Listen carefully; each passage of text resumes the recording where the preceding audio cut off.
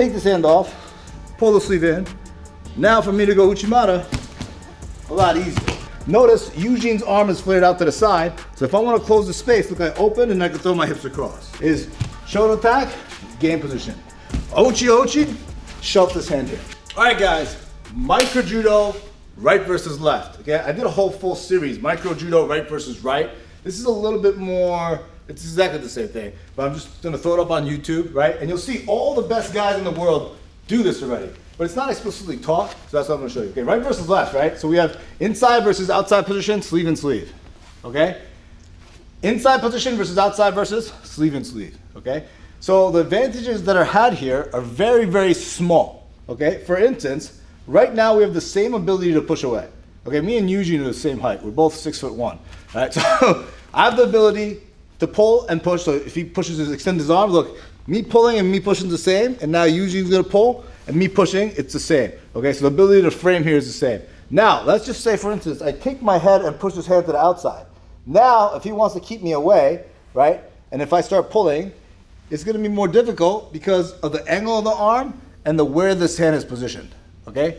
If this hand is positioned right here on the neck, right here, okay, you see how he has contact with his neck? But if you look over here, lift your neck up, I don't have contact with his neck here. So now, if I wanna pull him in, this arm runs into my neck. Okay, keep it tight.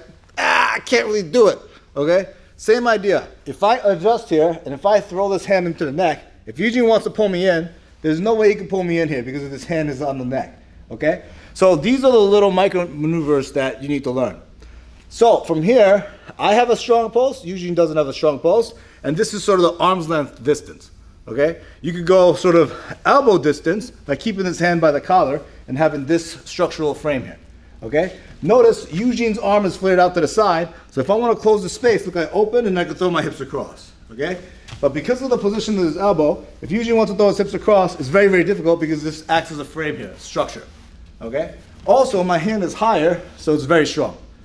Similarly, if I'm on the outside, I want to bring this hand down, I want to deny him this.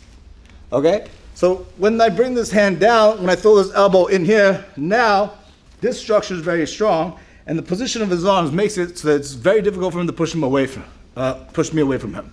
Okay? There's a lot of weight coming down the arm. There's lots of little variations where you come here maybe, right? Where you kind of adjust and then do this kind of a thing. But we're not gonna get too deep into that, okay? The idea here is battling for this, and obviously we both know the same thing. It's gonna be a little bit different, right? The way you gain these positions is shoulder attack, game position. Ochi Ochi, shelf this hand here, okay? Make it look like I'm looking for that sleeve hand. Looking for that sleeve hand, adjusting, placing this hand, and then going for that sleeve hand, okay?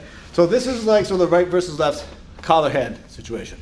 Now, for the sleeve hand, you want to game it so that you have outside position of his hand. If he grabs my sleeve here, right, I'll let him grab however he wants.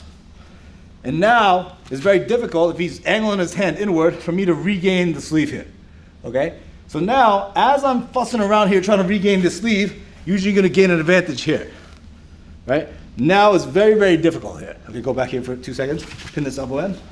That, right? So now from here, look, I'm thinking about this. He throws this elbow over, right here, keep this elbow on pin. Now I'm in real trouble here.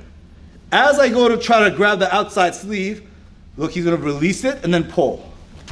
And now, there's no stopping his hips here from entering any big technique here, okay? So, the moment he grabs the sleeve, look, I want to angle, right? I want to pull his hand to me, right? And then angle my hand to the outside here. Okay, notice I'm collecting the hand here, and I'm pushing this hand inward, so I make it very difficult for him to re-grab my sleeve, okay? This is sort of the key. Once I have this hand in here, I adjust and I pull this hand to my hip, okay? So notice the position of my elbow is tight to my body here. And Eugene's arm is extended, and I have a very good pushing motion, so now it's very difficult for Eugene to get this hand back, okay, because his arm is extended and his upper body is turned, all right? And then all my throws should happen from here. When I'm here, it's very easy for me to go tatoshi, bang. But if we're even, sleeve, sleeve, okay, this is even, there's no advantage here, right? We both have outside hand position. His hand's on top, but it doesn't really matter so much. We're fighting here, right? But we're sort of hands in the middle line. we both have a similar post. If I want to go Taitoshi, it's very difficult for me to, when he resists, he could turn his hips.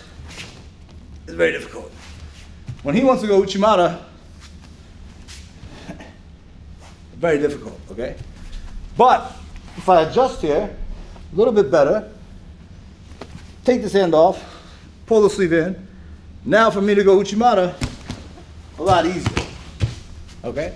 So this is sort of micro judo, right versus left. And sometimes you just can't beat this, right? So maybe I'll take this off, okay? And as he's going underneath to grab the gi or something, look, I close, and I fight for the sleeve. Now look, I have a good frame here, good position of the hand, and I'm pulling it to me. And now I'm already unloading my attacks here. So you're always trying to fight from good position. Sometimes you're stuck, losing, sleeve. Oh my God, this is terrible. I'm gonna fake a tomonage. Oh no! Adjust here. See how I adjust? That, right? Now I have a good pulse to the frame. Regain the sleeve. Now I can go forward. All right, if I want to.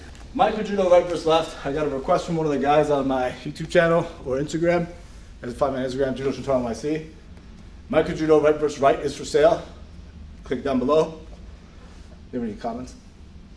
One technique thing, when you're battling here with the sleeves, when you have this kind of tug of war, the better you have this post on here, kind of stabilize it this side, then it's much easier to pull, because I'm blocking this shoulder. Right? If my opponent's stronger than me, and we're just battling this sleeve, then I might lose that battle. But if I have this post here, then it's a lot easier to pull the sleeve in to my body. Yeah, good point. Oh, thank you. JudoTV.com. JudoTV.com.